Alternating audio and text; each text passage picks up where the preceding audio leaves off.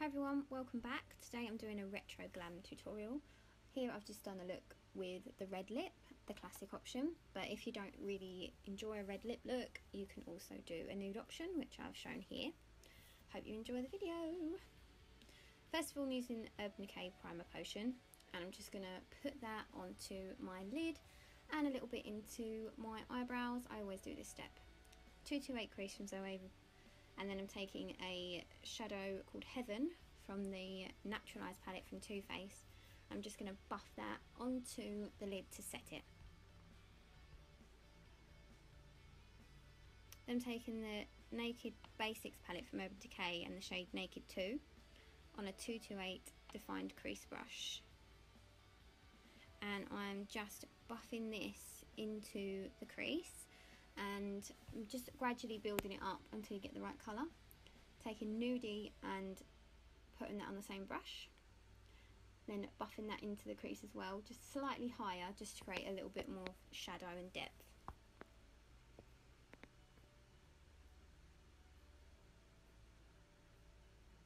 Then I'm taking Cashmere Bunny on the same brush and I am just buffing that into the crease. Just mainly at the bottom of the crease, just to create a bit more of a dark shadow. But this obviously depends on what your eye shape is like. I'm taking Honey Butter from the Natural Love palette from Too Faced, and I'm just buffing that over the top just to give a smoother, warmer blend, because all the colours are quite cool. I'm taking a tapered blending brush from Look Good Feel Better, and I'm just buffing over the whole thing and the edges just to make sure there's no harsh lines. To clean my brushes, I'm using this Clean Sweep makeup pad. It's kind of like a colour switch.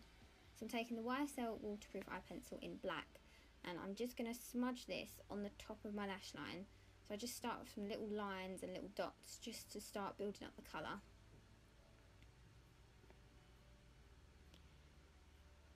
Doesn't have to be neat.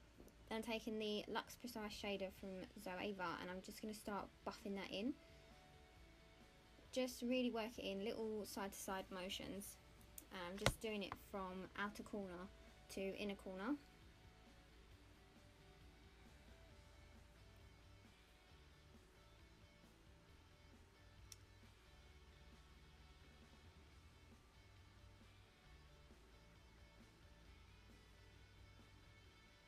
Then I'm taking the same pencil and I'm just running it under my waterline.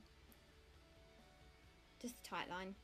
And then I'm just taking a little bit more of the pencil just to make it a little bit deeper in colour, and then I'm just going to buff it out again. Obviously you just get to the right colour you want and stop there, but I like it quite dark, so I do that. Then I'm just tidying up with a makeup wipe, just any fallout, and that's how I sharpen up the line to get the wing. I'm taking an Anastasia 7B brush and the colour Stiletto, and I'm just going to start marking out the wing liner with the eyeshadow. Just gradually. It's much easier if you do it with a shadow first, just so that if you make a mistake you can just blend it away.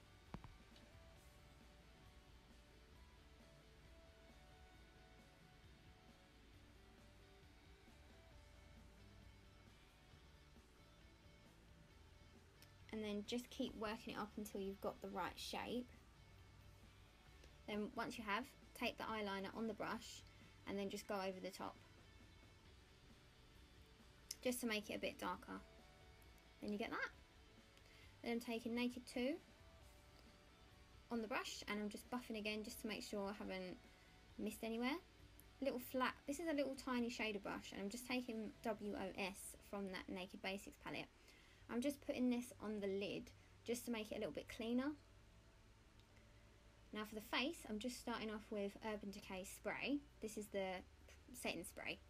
Then I'm taking the smoothing primer from Makeup Forever and I'm just putting that on my T-zone. I don't like putting this on my cheeks, it makes it a bit dry. Then I'm taking the Vitamin Enriched face base from Bobbi Brown and I am literally just going to pop this on the cheeks, like so.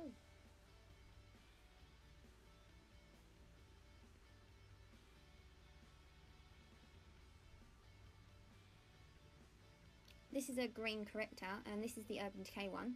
I look pretty. Then all I'm doing is just putting this on my redness. If you don't have any redness, you don't really need to do this step.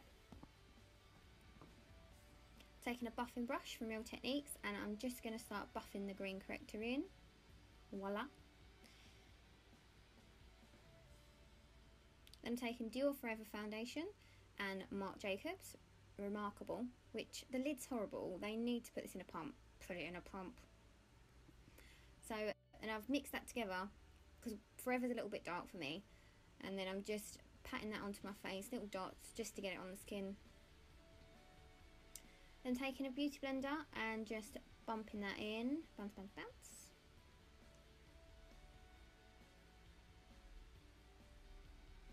Oh look, I'm still blending it in. Don't give up. Still going, don't give up.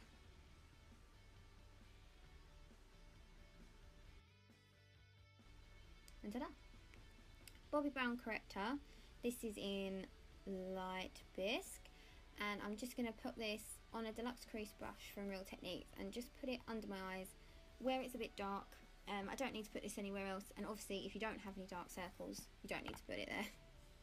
Taking the Tarte Shape Tape and Nars Radiant Creamy Concealer, Fair Neutral in the Shape Tape and Chantilly in the Radiant Creamy. And I'm just putting a tiny bit of this Shape Tape on, not a lot, because it's really full coverage and it can get a little bit dry. So that's why I mix in the Radiant Creamy with it, because it gives it a bit more luminosity and it makes it not so cakey and dry, but you still get the coverage. So now I'm just going to start blending in my concealer with a beauty blender.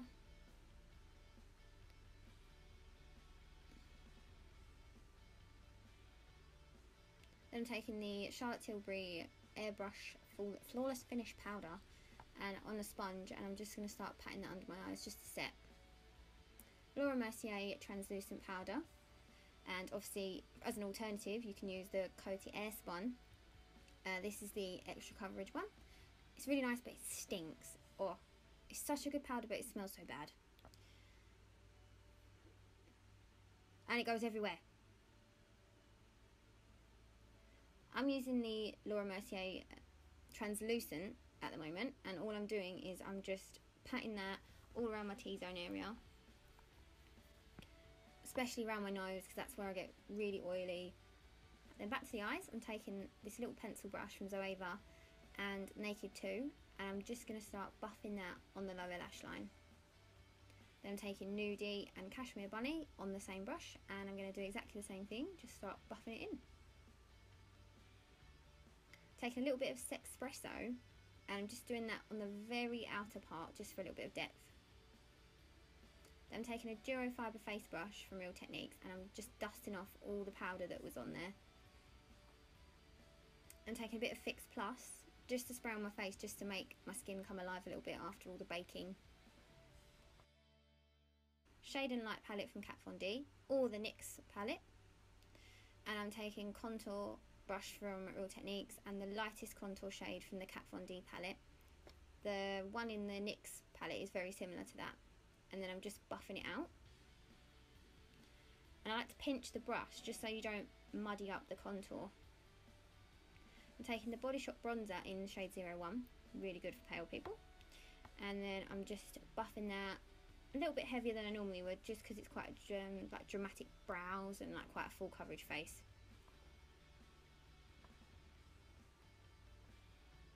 If you like mess up your bronzer and contour, just take your powder sponge and just go around it. So options, you could use the Hourglass blushes, or you can use this Maxfactor one. I'm using the Maxfactor one today. It's in Seductive Pink. I'm taking that on a Zoeva brush, and I'm just popping that on the apples of my cheeks because I've already done my contour and my bronzer quite high. Curling those lashes. Taking this Bourjois white side of the mascara, and I'm just going to start popping that onto my lashes. This just primes them, make sure that the mascara stays on, and it's really good if you want volume. So this is the Volume de Chanel mascara, and I'm putting this on first because it really does give a lot of volume, especially with this primer as well. Boom. Then I'm taking the Baby Doll from YSL, and I'm just using this to brush through, just to separate the lashes without using a spoolie, because then I feel like you pull off a little bit of product. Look at those lashes. Oh, I'm pretty there. This is a Laura Mercier Caviar Stick in Sugar Frost, and I'm just popping this on the inner waterline and a little bit on the inner corners just for a little bit of glow. This is a Tarte Skin Twinkle palette, and I'm using the really pale shade, and I'm just popping that on the cheekbones, just building it up until you get the right intensity you want.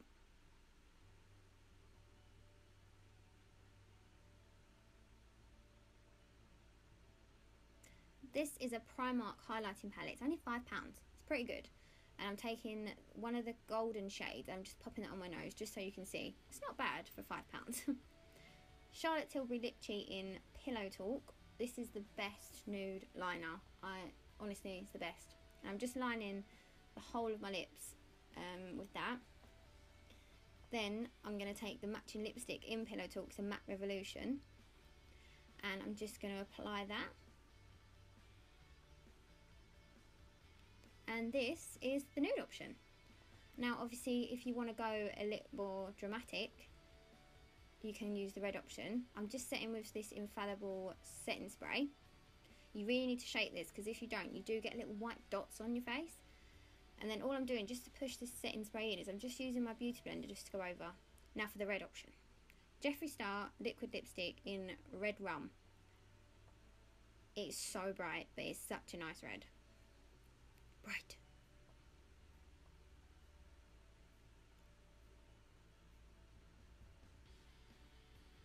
Just going to get a lip brush. This is a Real Techniques lip brush, and I'm just going to start buffing that in.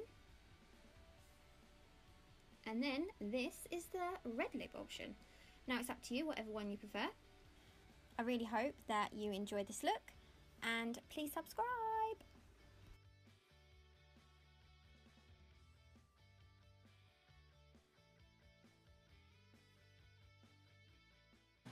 Why do you smell so bad? I can't cope.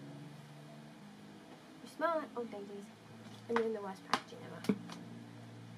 But it does look good.